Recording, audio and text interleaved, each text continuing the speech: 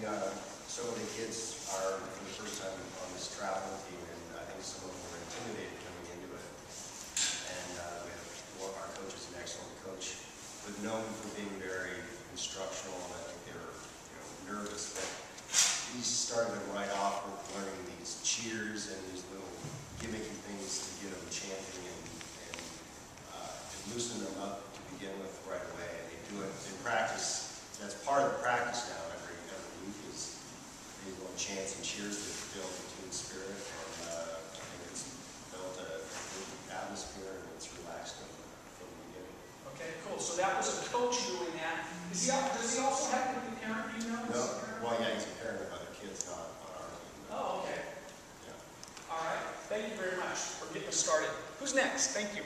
One of the sports parents, one of our sports parents who is also a coach, writes up a synopsis of every play for every kid who played during the innings. So the kids would just read what they did and were very enthusiastic and really took a lot of the positive experience. How does the parent share that with the players? He sent an email. Through email. Okay. And he coordinated with the coach, so the coach... yeah, and he himself is a coach, so he is a parent too. Gotcha. And so he writes it all up. Okay. Good. What else? Strikeouts. Well, he doesn't mention them too much. He just, What's that? When they strike out? How does he describe it? Well, how does he describe it? Well, so, what types of things might you say? In a positive way. He didn't say that, you struck out. He just spins it into a very positive, he tried really hard, and, it got better to him. It got best of him, that he didn't make the play, but better for like next time. At the coaches' workshop a few weeks ago, Kathy Toon was the trainer working with her coaches, and one of the things I'm sure they talked about was no matter what a kid looks like attempting to play, if you work at it and practice and train yourself, you can find positives. Okay, so it sounds like this parent coach is doing that through the newsletter. What else comes to mind here? One more. Two more. Maybe we're going to give the same thing. Okay, go ahead. Thank you. Thank you. Parents cheering and encouraging all the kids on the team, just not the run, to make it a more supportive team atmosphere. It's not just about their kids, about the team. Could you hear that in the back? Yeah? Okay, so cheering for all the kids, not just your own. Is that common, would you say? It tends to be common? Yeah. Good. Not always. It depends on the level of baseball. Depends on the level. So if we're at the younger kids, you see more of it. As they get older, you see a lot less. Well, Go ahead. I'm not a parent, but I would cheer all the kids on. No matter what age. If there's a good play and it's the other team, so, it's a great play or it's a great hit or whatever. I mean, if it's Piedmont, that's a different story. Okay, so, and then what about, when you say cheering for all the players, is that all the players in the game or all the players on our team? It should be all. Should be all? You don't always hear that, though. It's for your own team. But yeah, for your own team, please. But you like, at the very least, for your own team, and if you take it to another level, maybe even extending it to good plays from, or good efforts, good behaviors from the other team, less common probably. You actually do see a lot of it in house league. Not so, probably less in travel ball, but definitely in OBA, you see quite a bit of that. Okay, so less in travel ball. But you're playing other times. They're this. Okay, so let's explore that for a second, okay? Yeah. Okay, so because I think you're right. I think that when it's in-house, there's a certain atmosphere. When it comes to playoffs, it gets a little more serious, and some of this stuff maybe changes a little bit.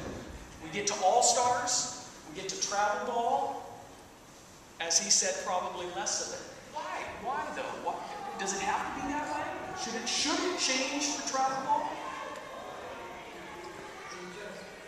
Yes? The reason it's more common in the house league is because you know the other players. Good point. And they may have been on your kid's team before. Or it might be in the next year. And in travel ball, they're strangers. I hear cheers when a very good player, a very good hit is made, and they acknowledge it, but to cheer every single player is Not common. Yeah. Okay. I don't want you to misunderstand me. I wasn't saying, hey, when you guys go out there for travel ball, you should cheer for every player at least once for every game. I'm not saying that. It is interesting to me how, T-ball seems to have a certain culture around it, and how as we progress in age and perceived level of competition, how this idea of supporting all the kids does tend to diminish. And I think when you go watch the Oakland A's, I don't think you have to cheer for the Red Sox when you're watching the A's, okay? But clearly, that's professional baseball. We're not. And so what happens at the A's games, the Giants games, certainly is not going to be our model for Orinda baseball. Okay, well, thanks for sharing some of that stuff with me. This organization I work with, we do what we do because we love sports, we believe in the power of sports, and we think kids can get so much out of playing sports. And we think families can get so much out of this youth sports experience. And we recognize that the culture, the atmosphere around the games, the enjoyment by the players, the enjoyment by the umpires, the enjoyment by the coaches, and the enjoyment by other parents is affected by you all. Okay, what you bring to the table, what you contribute to the overall experience. PCA is a nonprofit organization. We were founded at Stanford University. We now partner with organizations around America. Orinda Baseball is one of about 1,500 youth sports organizations around the country that bring PCA in for this type of training. We can't do it alone. Fortunately, we have great supporters and sponsors, corporate support, and some national government bodies that have embraced this model for their organization. We're fortunate that we've attracted the support of some nationally famous coaches and athletes. This is just a sampling of PCA's National Advisory Board. We have over 100 National Advisory Board members. I know a couple of the pictures are dim, but if you recognize any coach or athlete, can you call out a name? Phil Jackson, Phil Jackson. Shane Battier. Yeah. Dusty. Okay, you guys are the guys. Okay, that's a teammate of Mia Hammond. You wouldn't know because the picture's so dim. Julie Fowley, who was a teammate of Mia Hamm on our World Cup champion team. Julie was actually the captain of that team. How about that's Summer Sanders? Did she accomplish anything in sports? Know a little bit about winning a championship, multiple Olympic gold medal winning swimmer. And the other female is Jennifer Azzi, who is an Olympic gold medal basketball player for the USA and is currently the head women's basketball coach at the University of San Francisco. Anybody recognize this coach? Anybody recognize the jacket she's wearing? That's Kappa Lindo. Is that a rival from? Oh, okay. But you don't recognize her.